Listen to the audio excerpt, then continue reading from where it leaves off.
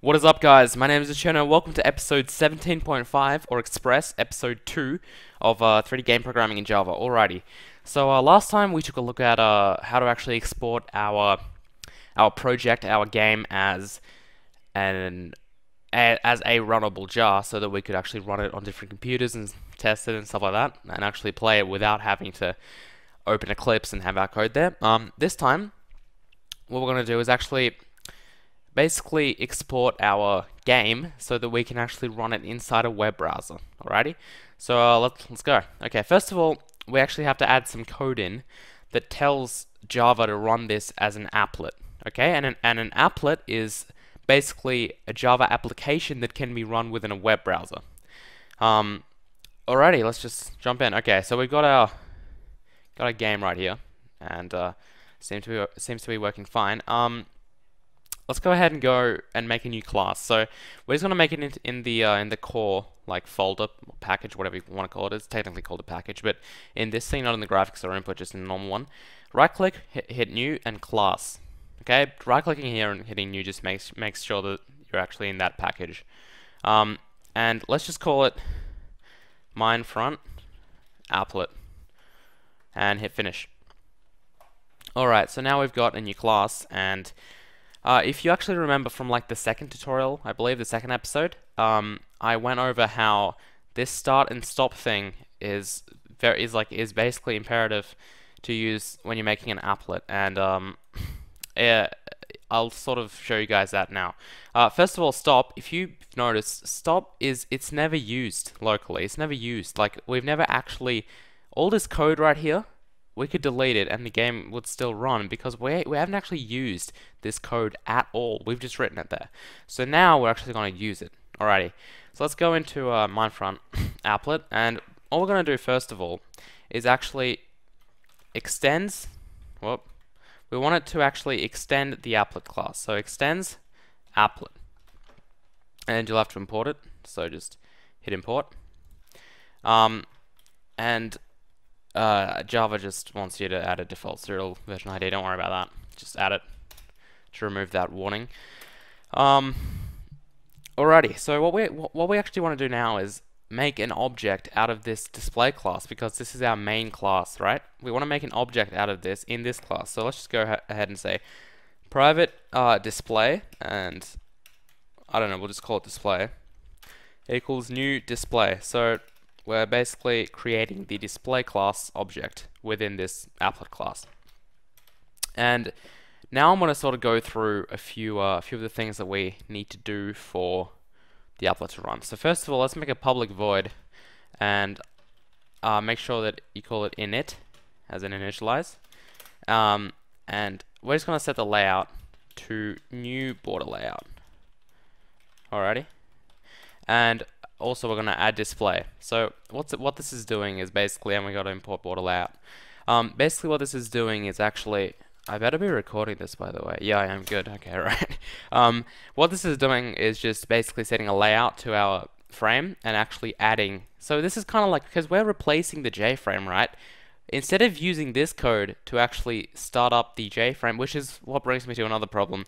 Our cursor blank thing is within this JFrame, so it won't be affected for our applet. We will still see the cursor in the applet, alrighty, or at least I think we will, because that class is affected to the JFrame. We're not using a JFrame anymore because we're actually going to be embedding it into a browser. So that's why we need to sort of do the JFrame code, but with the applet code. So we need to add display here. So over here you see that we added the game, and game was an object of display. I don't know, I just called display here. You could call it game. Here we're doing the same thing. We're just adding display. Alrighty. And we also need to make, okay, now this is important.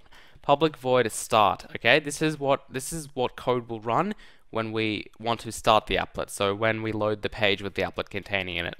And what we actually need to do here is read our start and stop classes. Now, two things. First of all, let's make this public, because it's currently private. I just noticed that, and obviously we can't read it. We can't actually read this method in this class, in a different class, if it's set to private. So that's why you need to make it public.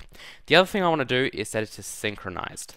Now, synchronized, I'm not going to go ahead and explain it, and I'm going to also copy it and paste into here. Synchronized, basically on a glance, it helps with threading, okay? So it helps the threads to run properly, basically. It's better, it's like a safety precaution. What am I doing? Precaution. It's like a safety precaution when you're using threads. Okay, so put public synchronized void. But make sure it's public. Okay, most important thing. Alrighty. So and now when our applet starts, what do we want to do? We want to initiate. We want to run this method.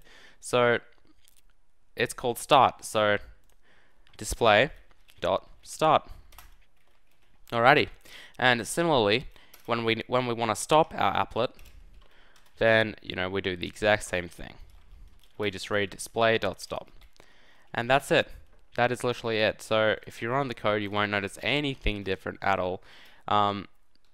It's still the same old thing, but we've got our applet code. Now this is the most important thing. Alrighty, so now we're actually up to the stage where we're gonna export our code. So let's go ahead, file, export. Now, last time we exported as a runnable jar file. Now we don't need to do that. We need to export it as a jar file. Okay? So this is not a runnable file that you can double click. This is just like what's the best way to explain this? It's just a file. It's just like an archive of all of our classes, right? So jar file under Java, jar file. Hit next. Right. Now under here, just hit source and resources. We don't need to export all these class path and project settings. Don't worry about that. Just make sure that you're exporting all of your source code, obviously, and all of your resources like the textures, because you need the textures to obviously appear. Otherwise it'll crash. Okay, so all of this should be fine. I'm just gonna name it Minefront Applet. It's already here. Hit save and hit finish. And that's it. It's exported. Alrighty. So what it should have done is, let me just minimize this, is created a jar file. Now this isn't runnable. Like you can't open it with this. It failed to load main class. You can't actually run this. This isn't a runnable jar file. This is just basically an archive. So if you open it, you'll see you got your com, and you got all of our classes here, including our Minefront Applet class, which we just wrote, and the textures. Okay. Our resources folder. So our source and resources folder are all here. Now what we actually need to do is, I'm just going to show you guys quickly how to write an HTML file. Now this isn't really an HTML tutorial, so I'm just going to write the most basic file, and I'm just going to call it Minefront. We'll just call it Minefront, and let's go ahead and open this text. So I've just open Notepad, right? Open Notepad and start typing this. Okay. If you know HTML, obviously you can actually improve on this, but for the time being, I'm not gonna go through all this. So first of all, it's HTML. So let's just go ahead and say that it's HTML, and we'll close that HTML tag straight away. I actually don't think you have to do that anymore. You used to have to, but just bear with me. Let's go ahead and quickly give it a head and a title. So the title is let's just call it Minefront Applet. This is better done in Dreamweaver, actually, but I know that a lot of you guys might not have Dreamweaver. Weaver is not free. Let's set the background color to a nice gray. That's what I usually do. So we'll set it to, this is just the hex of the color. Make sure that's 6 twos. 1, 2, 3, 4, 5, 6. Yep. Whoop. And let's make it in the center. And okay, now this is important. Okay, so guys, if you don't know HTML, I don't know, a lot of you probably do know HTML, because HTML is, well, it's not Java. It's just a markup language. It's really easy to learn. I'm not going to go through that. I'm sure you could find an HTML tutorial, or if you don't know what any of these tags mean, just Google them. But this is important, okay? Now, basically, we've just created a basic layout, and actually, I know that I actually want to leave paragraphs and breaks here. This is just aesthetical things, right? So this BR is a break. That's just like hitting enter. And paragraph P is just like a paragraph, so that leaves a bigger space. This will just aesthetically make it look good, that's all.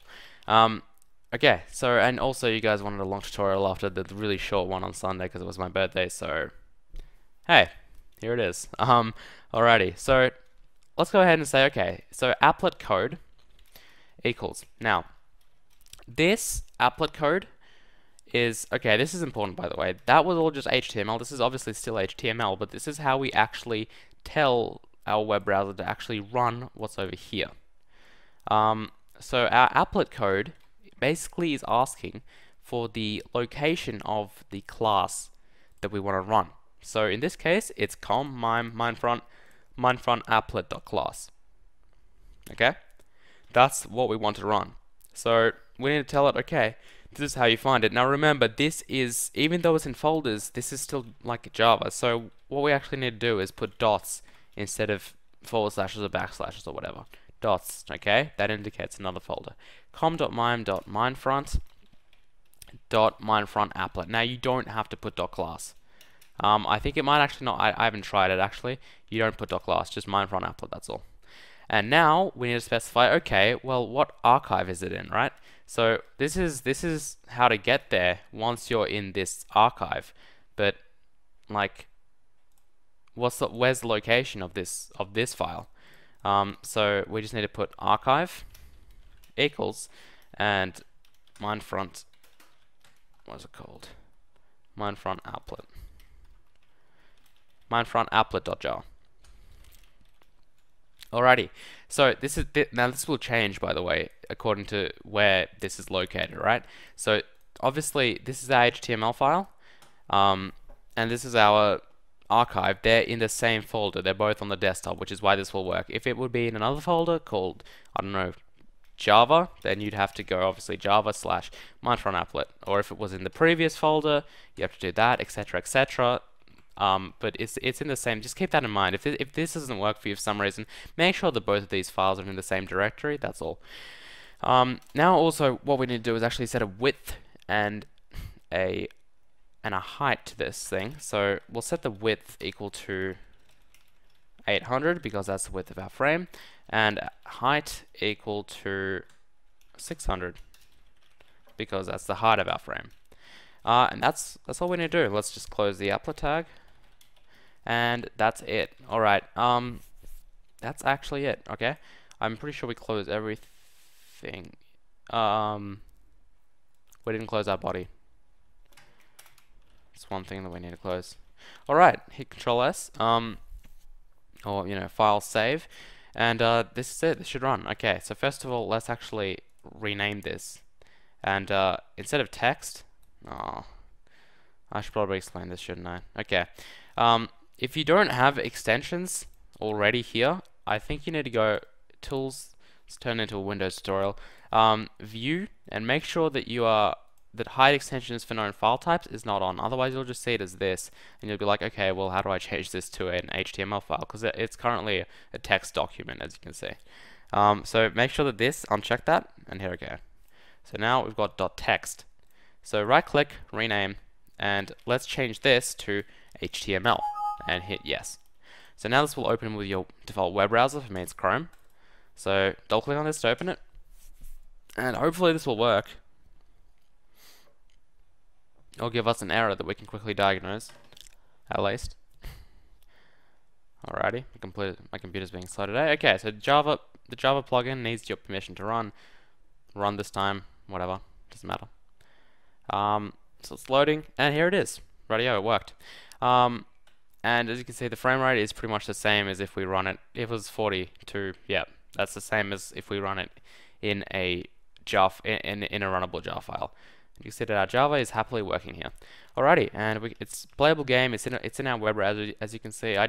The reason I didn't really explain this, but the reason I actually left so many spaces here as well was because, like this stuff, was because I didn't want the applet to be at the very top of the screen. I just left a few spaces here.